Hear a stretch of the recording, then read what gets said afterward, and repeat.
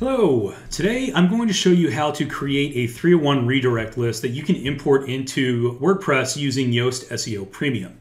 So I have a website that I'm building out that's actually going to replace several websites that a customer set up over the years on her own. And today I'm going to set up a redirect list on the new website from this one we're looking at right here. So what I'm going to do is I'm going to copy the URL of the website that I want to set up the redirects from. And I'm going to open up a tool called Xenu Link Sleuth, which you can get for free, and it is incredibly useful. We're going to go to File, Check URL. We're going to paste in that URL, and it is going to spider the website and get a list of links. So once it's finished, we're going to go to File, Export to Tab Separated File.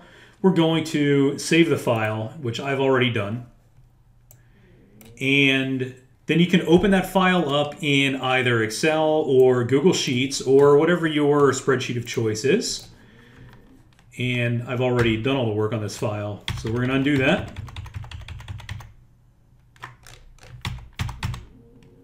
All right, here we go. All right, now we're back to square one. So here is our tab separated file imported into Google Sheets. The first thing that we want to do is basically we want to whittle this down to only the information that we need. And the way we're going to do that is we're going to select all the data. We're going to select column D, which is the MIME type, and we're going to sort on that column. So now, since we've sorted on the MIME type, we want to get rid of everything that's not text HTML. So from line 1 down to the last thing that's not text HTML, we're going to select those lines. We're going to delete them. Then we're going to do the same thing for anything that's not text HTML down below. All right. So now we're left with only a list of HTML pages. That's great, but it's not enough.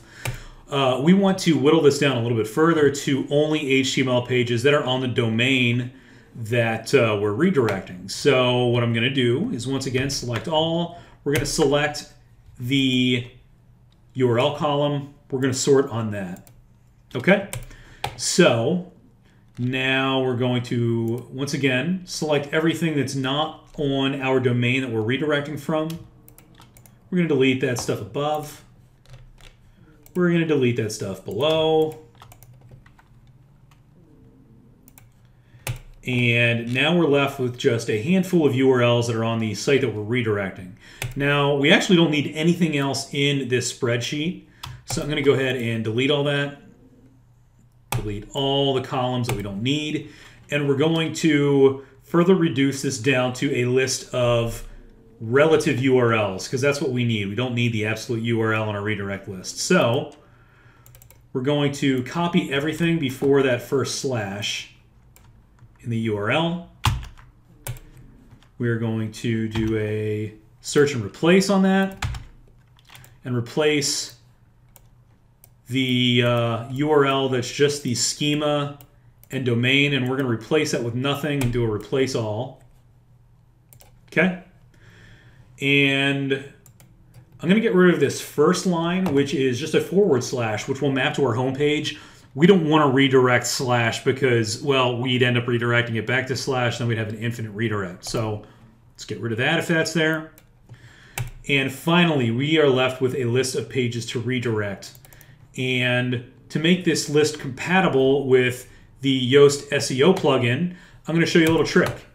If we go into Yoast SEO, first, you need to make sure that the advanced features of the plugin are turned on, which you can do by going to Dashboard, Features, making sure Enabled is turned on, and clicking Save. Then, if we go into the Redirects tab, we can see, well, there's nowhere to do an import. So we'll go to Tools. We'll go to Import Export. Lo and behold, there's an Import Redirects tool under Yoast SEO Premium. And we can import redirects from a htaccess file. So what we need to do is figure out the right format for those. This website that I'm on right here will give you that format, which is just the word redirect, a space, the redirect type, which is either 301 or 302, another space, the old URL, a space, then the new URL. So let's go back to our spreadsheet. We're going to add 2 columns to the left of our old URL. And the first one we're going to fill with the word redirect for every row of data. The second one, if we plan to do 301 redirects, which is likely what you want, we're going to fill with 301 the whole way down. All right.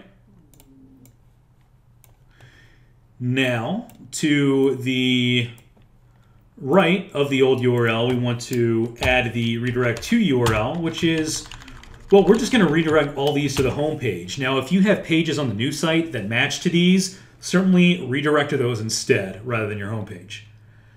But now our spreadsheet is basically done, and we can go to File, Download As, and we're going to select Tab Separated Values, or TSV. So this is just a basic text file, and we're going to open this up in a text editor that actually allows us to match on regular expressions, and I'll show you why. So I'm going to open this up with Notepad++,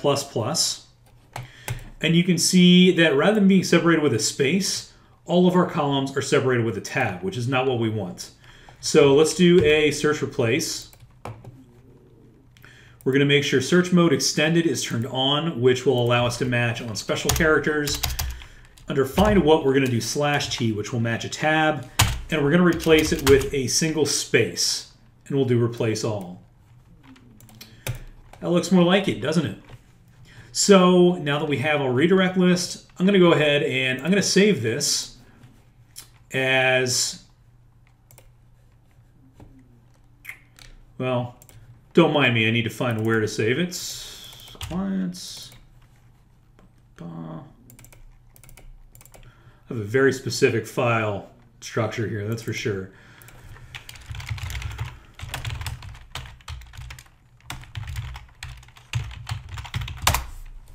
All right, so now that I've saved that file, we can't import the file as a file, we have to import it as text. So we'll select all, copy and paste, go into Yoast SEO, paste that in to the import redirects from htaccess tool, and it says they've been imported.